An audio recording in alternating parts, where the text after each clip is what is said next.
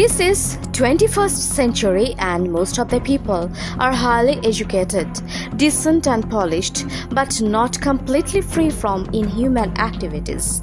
History of wars are seen to be repeated in Ukraine. Kashmir's genocide is seen to be taking new shapes around various places like Bangladesh.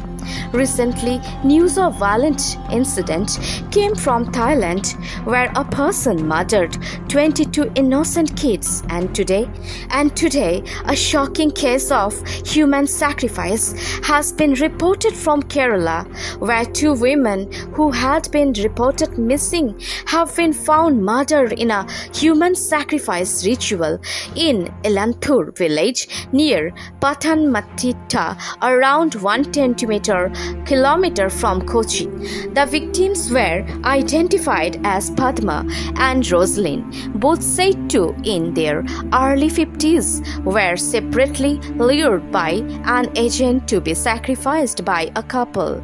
The arrested persons were identified as Bhagabal Singh, a local massage therapist, and his wife Laila, both natives of Pathanmthitta. Primary investigation by police revealed that Rosalind, a lottery ticket vendor, was taken to Tiruvalla in June and Padma in September.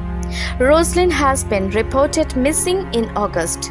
The women were allegedly sacrificed to gain wealth and prosperity. Both bodies were buried.